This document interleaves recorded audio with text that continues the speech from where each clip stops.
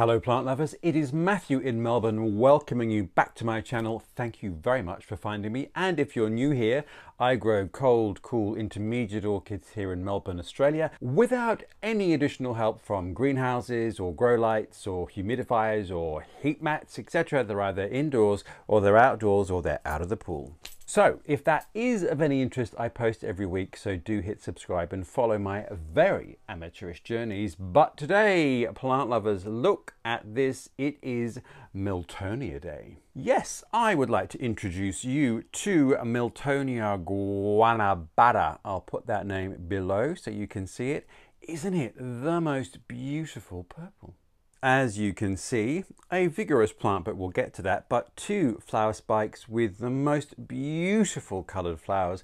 So as it's out, I thought, let's do a deep dive into Miltonias. Okie doke then. First thing, where is it from, Matthew? Well, let me tell you, the Miltonias are Brazilian. There's apparently one species that is found in the north of Argentina, but essentially they are Brazilian and slightly lower elevations than their cousins Miltoniopsis, which you might obviously have heard about or come across or grow. And the Miltonias do like slightly different conditions. So, not that dissimilar to many orchids, it does like warmth and humidity, perhaps more than other things that I grow, such as Oncidiums and Miltoniopsis. But I think I have finally got the care right, hence its bloom. So we'll go through that. But the Miltonia is a Brazilian native. The genus was described in, I think, 1837, which is the year that Queen Victoria ascended the throne, and it was named after a chap called Viscount Milton, who was an avid botanist and collector of plants in England. So there you go, potted history. So let's have a look at the flowers, and as you can see, they are very, very, very beautiful. Reasonably large too, and you can certainly see a little bit of family resemblance to Miltoniopsis perhaps, but they're kind of actually more like Oncidium blooms than anything, but as you can see, quite a good size. There are many hybrids of Miltonias out there. The species are also available as well, and the species plants are really beautiful. I've got a couple myself. We'll see if they bloom. If they do, I'll make a video. So there is lots of variety and lots of color, and I'm sitting here and I'm smelling something, plant lovers, and I am trying to figure out how I can describe the fragrance.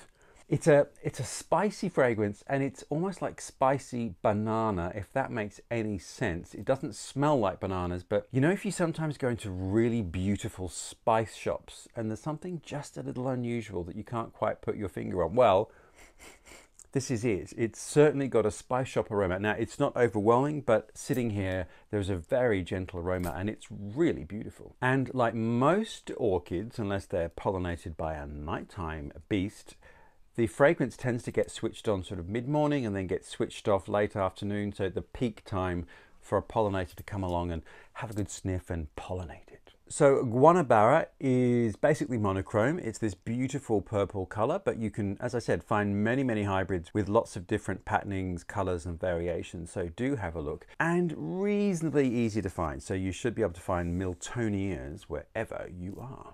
Okay, so let's get to my potted history. Pardon the pun, with this particular baby. Now I bought it, I would say, actually probably close to 2 years ago. It's one of the first orchids I bought, knowing nothing about Miltonias, and you can probably just see there, that dead spike, it had one flower. And it arrived with the flower, and the flower lasted a long time, which is another characteristic of Miltonias actually. The blooms are long lasting, which is always good. So it had this single growth, and it had this flower, and it was very lovely, and I watched it and loved it, and then grew it, and not much happened, plant lovers. Now, I'll come in and show you closely, but perhaps if I spin this baby round, right round, baby, right round, can you see the growth? Well, anyway, I might come and do a different shot, but, so we had the original pseudobulb. Then it produced a couple of new growths. Now I was very happy about that, thinking, aha, here we go, I'm set, it's all gonna be happy days from here on in and beautiful blooms. Nothing. So then my orchid growing expertise, although I'm not an expert, but my basic knowledge started to improve, and I realized that Miltonia is a Brazilian warmer growing orchid that needs reasonably bright light, slightly warmer temperatures, but a lot of humidity. And I just don't think I was giving it the right care.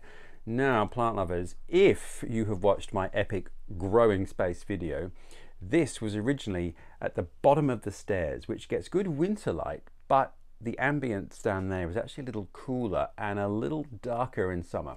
So what I did was move it up to the top of the landing, which is also in the video I made about my grow spaces. So that gets much more ambient light all year and is quite a few degrees warmer than downstairs because heat rises.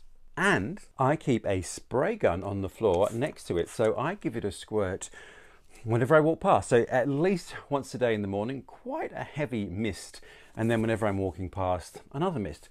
So that is one of the things that I changed about the culture, which I think has really made a difference. And the other thing that I did was that I sit it in a dish of pumice pebbles, so that whenever I water it, there's always a little bit of water that passes through to the bottom and just sits in the base. And I just feel it helps to create a little bit more humidity around the plant. There's a bit of study around that says it makes absolutely no difference. But anyway, it makes me feel better about myself. So there you go. Those were the two key things for me that changed. I gave it brighter light, I gave it higher average ambient temperature, and I misted it much more often in the second year of my owning it than in the first year. And ta-da, it has rewarded me with 2 flower spikes. Now, growth-wise, as you can see, quite a tricky plant to manage because Miltonias have this really sort of running rhizome habit. So it does grow along and along and along. And as you can see, it really is making a break for it.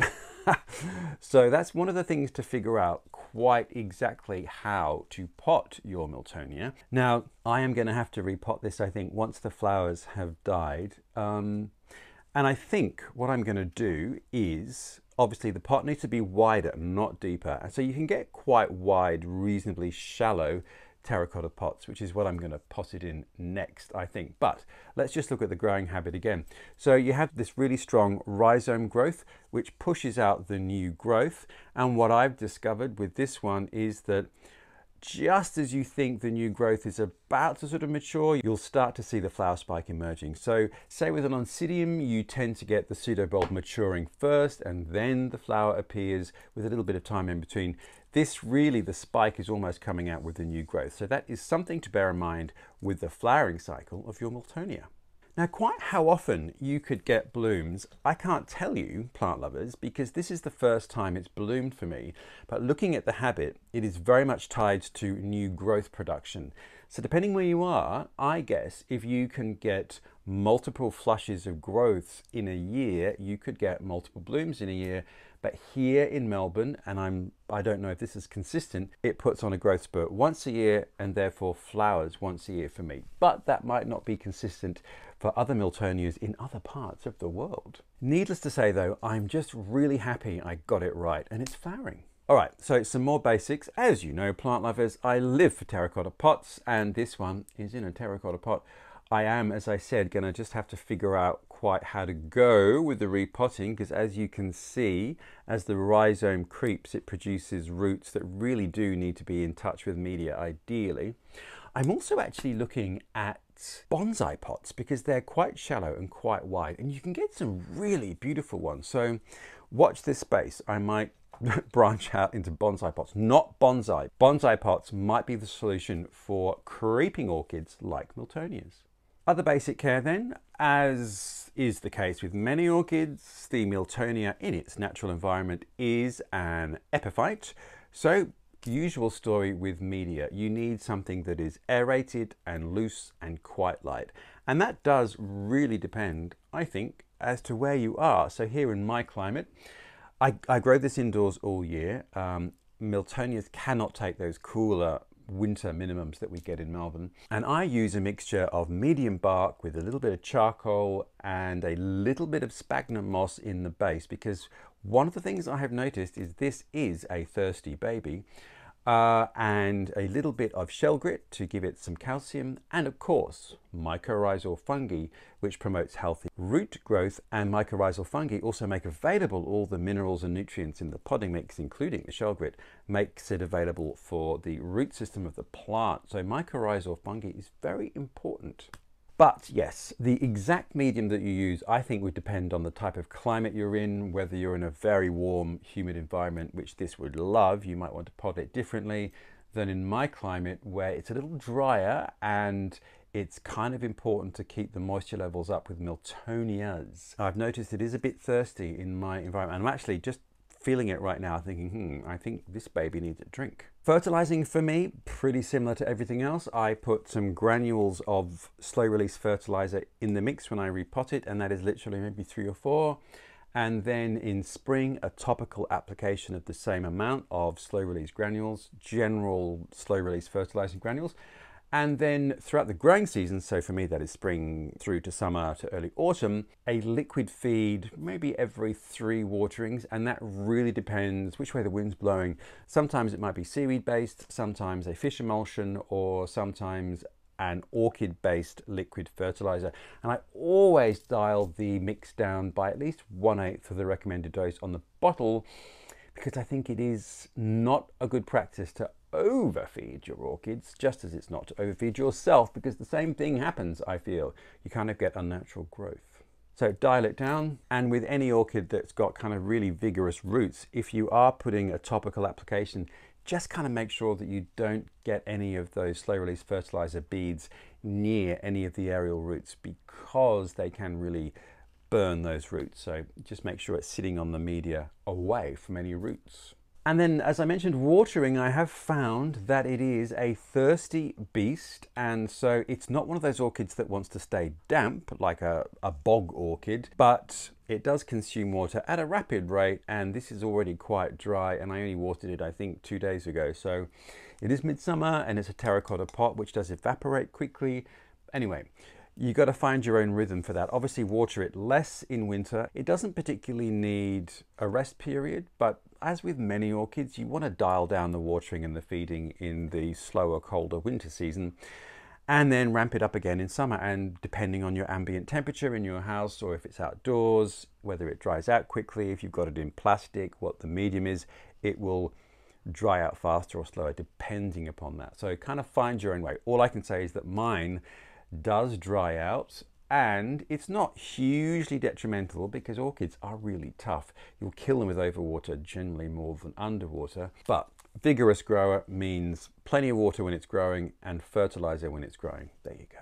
There we are, Miltonia guanabara, which I am loving. This cross was created in 1964. So yes, a Miltonia cross with life experience, but it's really beautiful. The flowers are a great color. The fragrance is really, oh, I wish I could tell you what it was. Is it like chopping something if you're making a curry? So maybe like lemongrass, I don't know. It's in that kind of area. It's really beautiful. And as you can see, quite vigorous. So relatively quickly, you're going to get a beautiful specimen, and you will fill your wide but shallow pot and have all these beautiful blooms. So that is my aim, to get a big specimen of this and really have it covered in flowers. So there we are, plant lovers, Miltonia 101. I think we've covered that. As I said, I do grow it indoors all year because the winter minimums outside in Melbourne here are just too low. It can get just close to freezing, and Miltonias certainly don't want that. I could put it outside in summer because it's very much the ambient conditions it likes, warmth, humidity, etc. But it just seems happy where it is, and so it's found its spot, and I'm not going to move it now that it's started to bloom, which is something else you kind of have to do sometimes. Find the spot that works and just commit to it. There we are, plant lovers. Thank you very much for watching. I do hope you've enjoyed our Miltonia deep dive, and I look forward to seeing you next week with some other epic adventure. Do hit subscribe if you want to know quite what that is, and I look forward to seeing you next week.